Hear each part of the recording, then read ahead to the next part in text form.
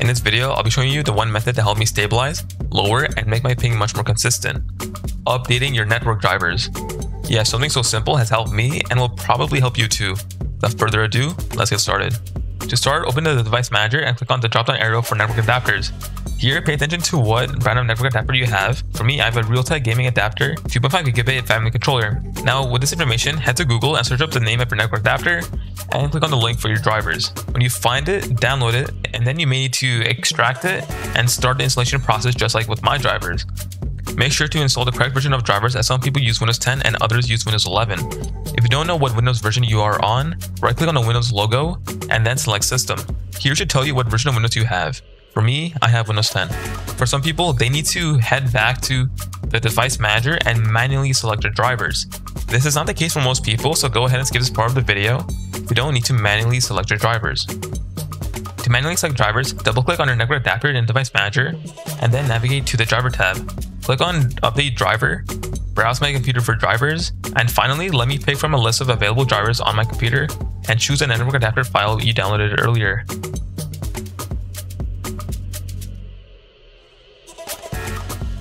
Now that we all have our drivers installed, we can now optimize the settings. Go on the power management tab and uncheck these settings, and then go to advanced settings. Here, anything with offload, light, or anything that indicates a speed reduction, go ahead and disable the setting. As always, I'll show the settings that I change on screen. For me, the settings EEE max support speed and speed and duplex have different options. For these settings, select the high speed option available.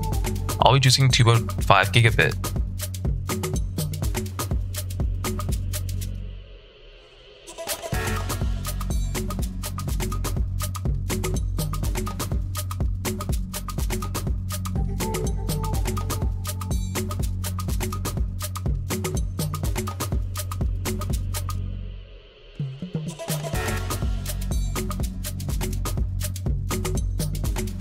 Once you finish adjusting all of your settings, then you can go ahead and exit out the control panel and boot up Fortnite with better ping.